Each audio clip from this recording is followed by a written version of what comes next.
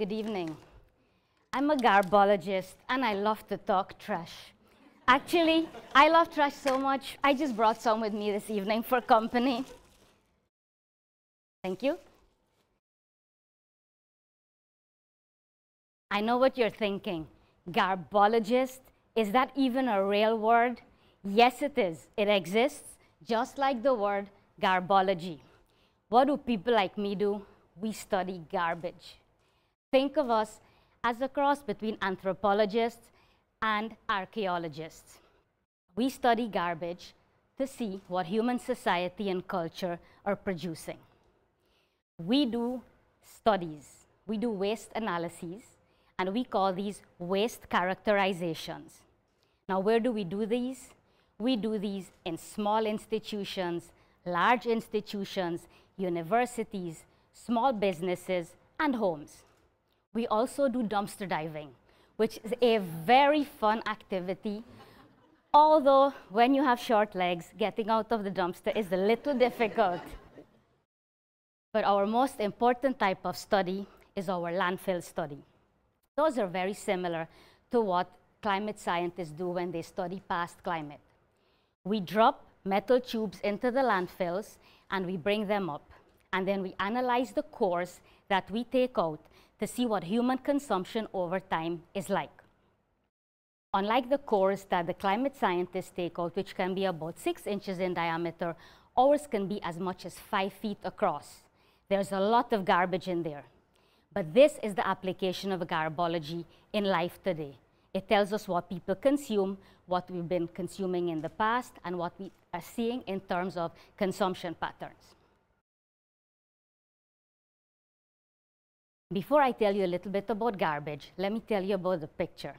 This is me at the landfill in front of one of the machines that is used to compress the waste. Note the studs on the wheels. Those apply thousands of pounds of pressure on the waste to make sure that it's nicely compacted in the landfill. Every time I go, I ask them to let me drive it, but they keep using this word, liability. So what is garbage? Garbage is a completely human construct. Garbage doesn't occur in nature. There is no waste in nature. Everything in nature is recycled and reused. Yet here we are, the most intelligent and sentient being to ever roam the planet, and we generate vast quantities of waste, most of which we do not reuse or recycle. We send it to the landfill. But we don't stop there. There is waste in orbit several hundred miles above us, moving at 17,000 miles per hour. But it doesn't stop there. We've been to the moon, we've been to Mars, where we have also left waste behind us. Now, science and space exploration are wonderful, but the fact that we leave waste everywhere we go is something that's not very good. Now, all of this waste that we produce, what do our waste characterizations tell us? That levels of affluenza are skyrocketing. Affluenza, made up of the words affluence and influenza, tell us our consumption. I like to refer to it as our over-addiction to consumption, the constant, the insatiable need for more stuff. There is never enough. We continue getting more and more. How do we quantify the affluenza? In terms of how much waste we produce every day. Now, in 1960, the average American produced about 2.7 pounds every single day. Today, we produce 5 pounds, almost double. For comparison, an average European produces about 3 pounds. Now, all of this consumption clearly leads to the production of more waste. And what that leads us to is something called the ecological footprint.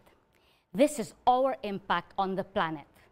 This is a measure of how many goods are produced by what it is that we need in our lives. Now, how do we calculate the ecological footprint? We calculate it by the number of planets. We, the citizens of developed countries, have an ecological footprint between 5 and 6. This means that if everybody in the world lived a life like we do, it would require 5 to 6 planets. Clearly, we've only got one planet, so the equation doesn't quite balance. Now, contrary to this, somebody in the developing world has an ecological footprint of only one planet, or even less. Therefore, our levels of affluence, our generation of waste, is having an impact on the planet. Ideally, we need to decrease these values because every hour there are 10,000 more people on the planet, all of whom are looking towards us in the developed countries as having this kind of lifestyle. Again, we've got only one planet. And I know that while Matt Damon made Mars look a wonderful place to live and having it be a wonderful adventure, it's not quite as romantic. Why is there so much of garbage? The garbage is produced because of the economic system that we live in. Our current global economic system is based on the acquisition of profit, short-term profit. We need to generate profit, and we need to generate profit very quickly. How do we do that? By continuing to have the goods moved, having more goods, and that means having more garbage and having more garbage. That is why I'm able to go to the landfill to dig the garbage up. However, this has an impact on the planet. Again, we've got only one planet, and we've only got so many resources. The problem is that the way we manufacture goods today is employing a system called planned obsolescence. The goods don't last anymore. I think many of us can identify with it. We buy it and soon it breaks. Ideally, what needs to happen is that we change the way we manufacture our goods so goods last longer. They're not thrown away and they don't end up in the landfill. What do we do with all of this waste once it's been generated? There are three main ways of dealing with it. Landfilling it. We dig a hole in the ground, we pack the waste in it, then we bring the wonderful machines to pack it in there. Many of us think that when we go to the supermarket and we choose paper over plastic, the paper will go into the landfill and it will biodegrade. I hate to tell you that is not the case. We did landfill studies in the 1990s. We dug up mail, we dug up phone books that were completely legible. We even dug up some 10-year-old hot dogs that still actually looked like hot dogs. This goes to show that there really isn't that much biodegradation in the landfills. And in addition to this, because we don't have oxygen in there because the waste is compacted, we produce methane, which is a very important greenhouse gas. Now, the second way of dealing with waste is incineration, where we burn it to decrease the volume. And we can decrease the volume by almost 2/3, which is a good thing. However, the problem with incineration from the ecological point of view is that once you burn that waste, you reduce it to ash. It can never be reused. If it's in the landfill, at least we can go back and get it, but from the incineration, we cannot get it. Now, many current incinerators are actually referred to as waste-to-energy plants or energy recovery plants. This means that when we burn the waste, we use the heat generated to turn water into steam to produce electricity. Therefore, the waste at least gets some sort of a life before it is laid to rest forever. Now, the last way of dealing with the waste is recycling, which is clearly the preferred way, but not the one that is practiced the most. I think everybody is familiar with the chasing arrows up there, the quintessential sign of recycling, which appears in a lot of our plastics. Recycling is actually very complicated. When people ask me, is something recyclable? My answer is always, it depends. Now, what does it depend on? It depends on the market. If there is somebody out there who's going to take that material and make something new out of it, it will be recycled. It will be sent to a place where new product will be made. If there is no market, it will end in the landfill. This applies to paper and cardboard and plastic and everything else. Now, for us in South Florida, in terms of plastic, I think everybody knows at the bottom of our bottles, we have our chasing arrows with numbers. We here only recycle those that have numbers 1 through 6 in them. Everything else ends up in the landfill or in the incinerator.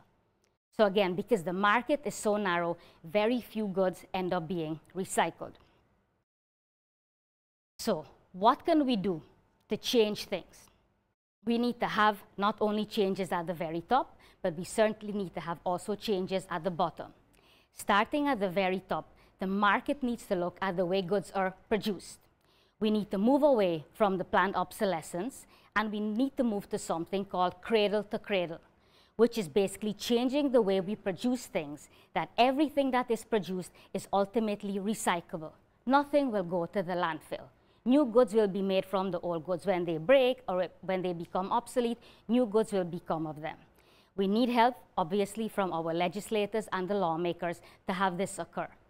At the community level, we need to make sure that we work with our schools, with our shops, with our restaurants, that we do not provide them with goods and plastics that are not recyclable. We need to make sure that everything that we use ends up being recycled somewhere. And last but not the least, on the individual level, we need to be educated about what can be recycled and what cannot. One of the things we need to be sure that we do not do is something called waste cycling. Waste cycling is when we put stuff into the recycling bins that doesn't quite belong. Things like what we have our lunch in, and flip-flops and hangers. It's all plastic, and we put it in there because we think, we hope it's going to be recycled.